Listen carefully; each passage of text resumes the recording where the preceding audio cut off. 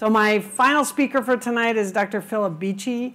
Dr. Beachy received his PhD from Stanford, and after a time at Johns Hopkins, he joined the Stanford faculty in 2006. He ultimately joined the urology faculty just a few years ago in 2018. He holds the Ernest and Emilio Gallo Professorship in Urology, and he was a Howard Hughes investigator for 30 years? Long time. Dr. Beachy is director of the Siebel Investigator Program at the Institute of Stem Cell Biology and Regenerative Medicine. He is, and Dr. Beachy, up till now, you've mostly been hearing from clinician scientists. Dr. Beachy is like a real scientist. He is a brilliant scientist. So Dr. Beachy is best known for being one of the first people to describe both the function and the biology of something called the hedgehog pathway, which I hope you'll tell us a little bit about. It's one of the real keys to both normal development and actually a key to a lot of cancers and how they behave. He will tell you how this impacts bladder cancer and some of the exciting things that he's doing now in the lab. We are thrilled that he has turned his sights on bladder cancer. I think this holds a lot of excitement for the future. So I'm going to let Dr. Beachy take us from there. Well, thank you, Isla, for that introduction. I really consider my clinical colleagues the real scientists. They're the people who are having direct impact on people's health.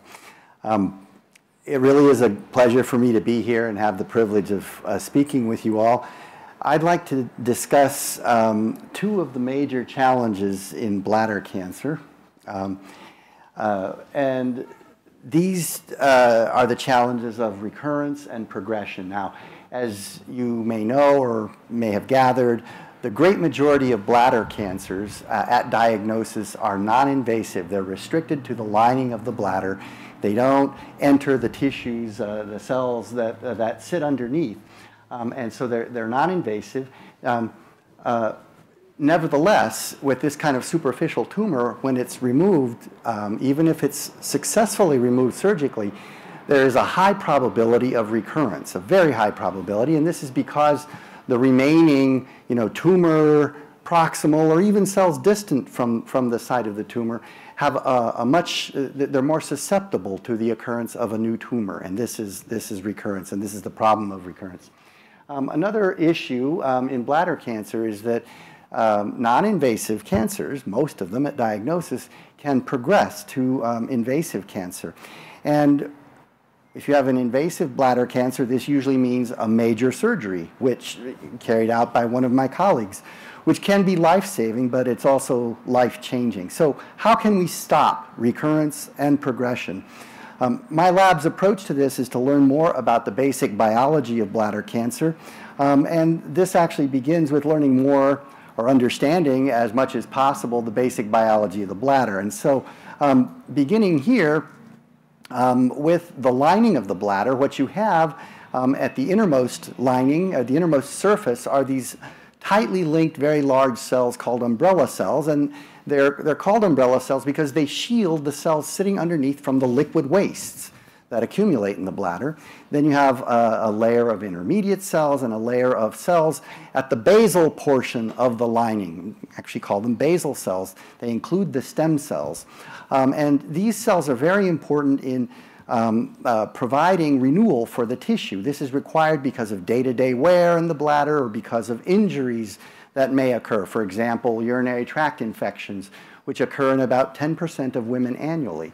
So these basal cells or stem cells are required to produce the other cell types in the bladder. And they're a bit really like a person with a liberal arts degree who is not yet specialized for a specific job, but could become eventually an attorney, a politician, a civil servant, an artist, an entrepreneur, even a doctor or an engineer.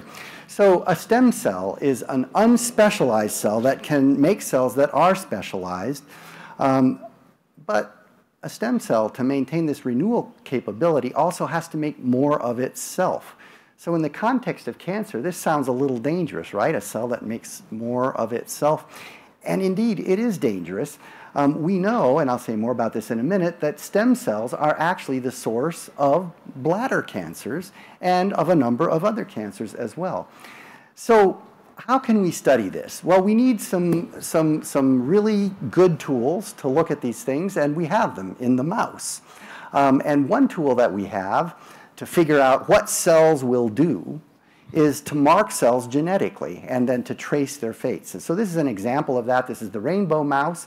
You can label cells with any of these 4 colors. This shows an example of a bladder muscle where cells are randomly labeled with one of these 4 colors, but then that cell is permanently labeled and all of its progeny, all its descendants, will retain that color. So you can track that cell. In the mouse, we also have a way to induce cancer. We give them in their drinking water a carcinogen like the carcinogens in cigarette smoke, which are the major risk factor for bladder cancer, okay? And after a certain period of exposure to this carcinogen, we see this kind of thing in these mice.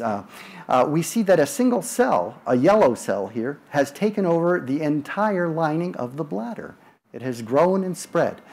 This is another example, another mouse, another bladder, a different colored cell, blue here.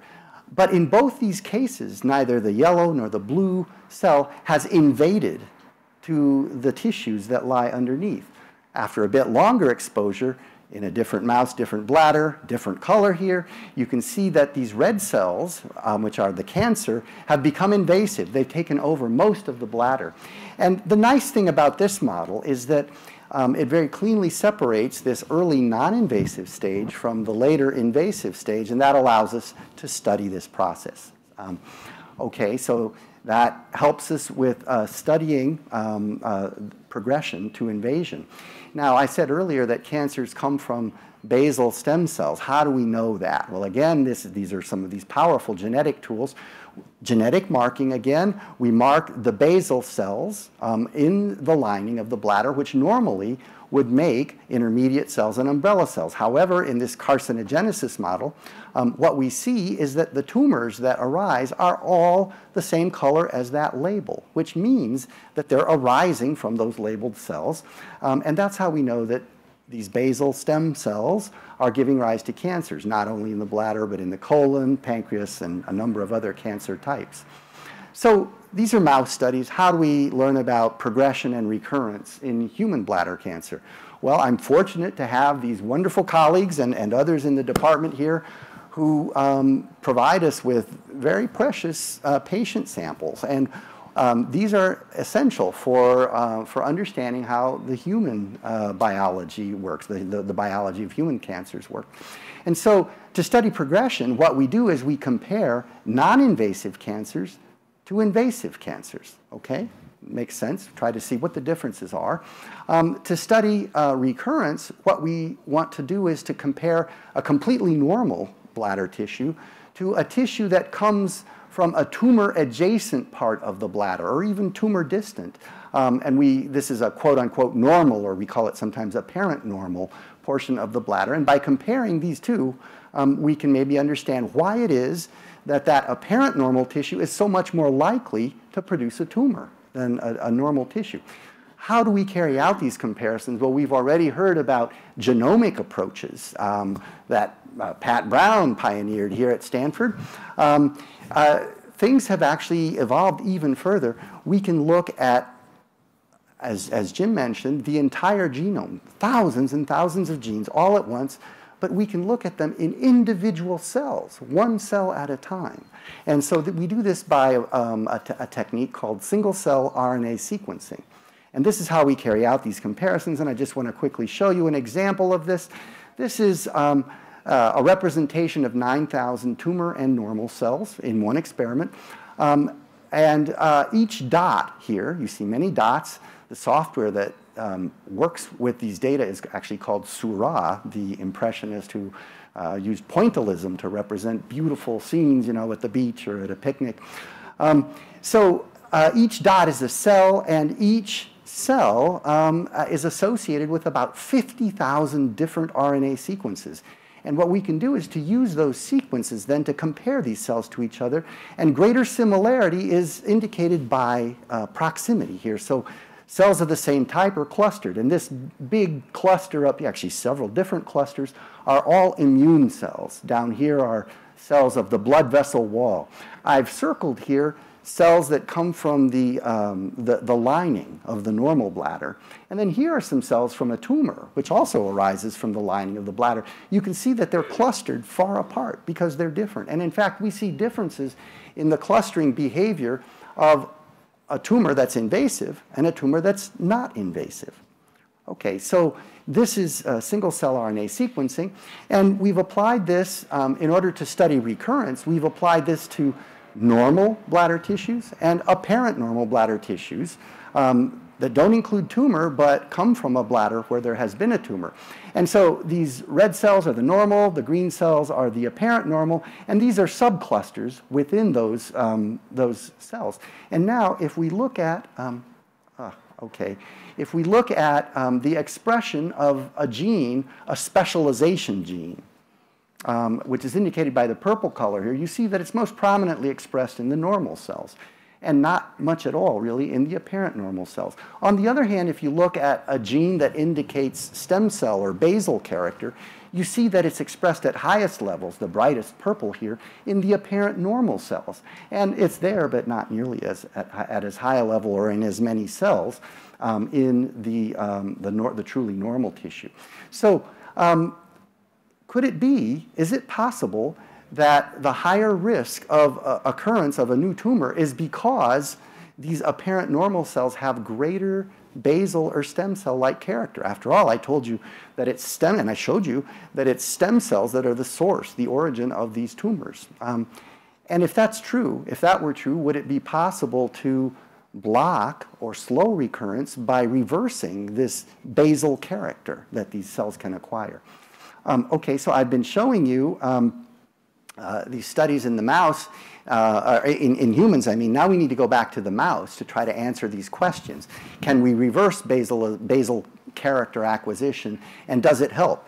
So what we're doing here in the mouse is looking at two basal genes, never mind their names, one's in green, one's in red, and this is just a normal mouse.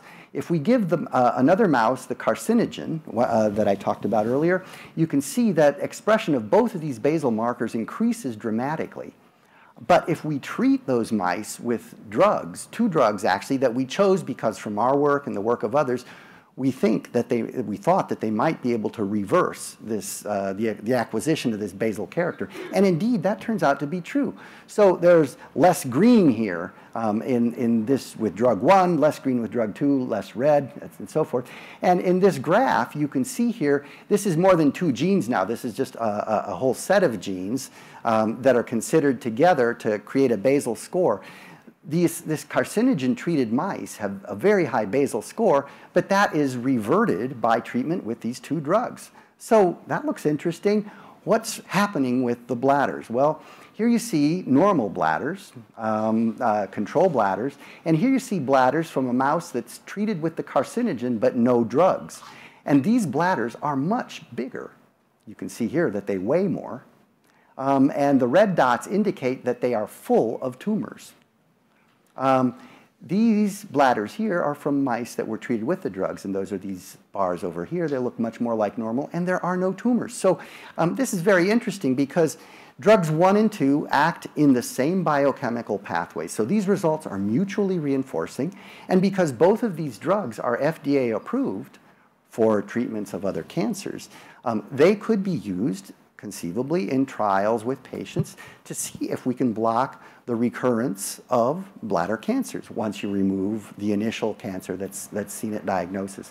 So we're very interested in carrying out this kind of trial. We're also interested more broadly in obtaining this kind of information for every patient that comes in.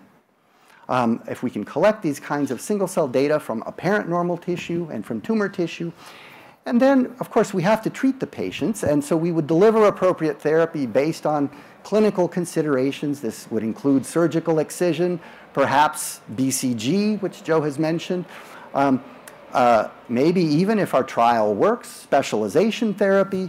Another thing that we get out of this kind of single-cell sequencing is that we may be able to select the appropriate immunotherapy. Immunotherapy has been very effective in a number of cancers, and it's just now beginning to use increasingly in bladder cancer, but it's not always clear whether it will work or which kind of immunotherapy should be used.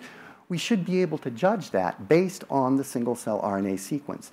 And so we'd like to collect all this data, correlate the treatments with outcomes for individual patients, and after we gather a certain amount of information, we're going to be able to devise an individualized treatment plan for each patient when they come in at diagnosis based on this kind of very, very rich data that we have and that we can accumulate. So I'll end here by acknowledging Chris Prado, who's the newest member of our department. He was just offered a job as an assistant professor, which he has accepted, and he did the experiments in my lab with drug 1 and drug 2 that I discussed. Hua and Shuo are here this evening, and they are postdoctoral fellows in my lab working on various aspects. I've only talked about a couple of the projects in the lab, but they're part of the Bladder team here. And Mallory is a graduate student who's also working on Bladder as well. So with that, I'd like to thank you for your attention, and I'll be happy to take questions whenever.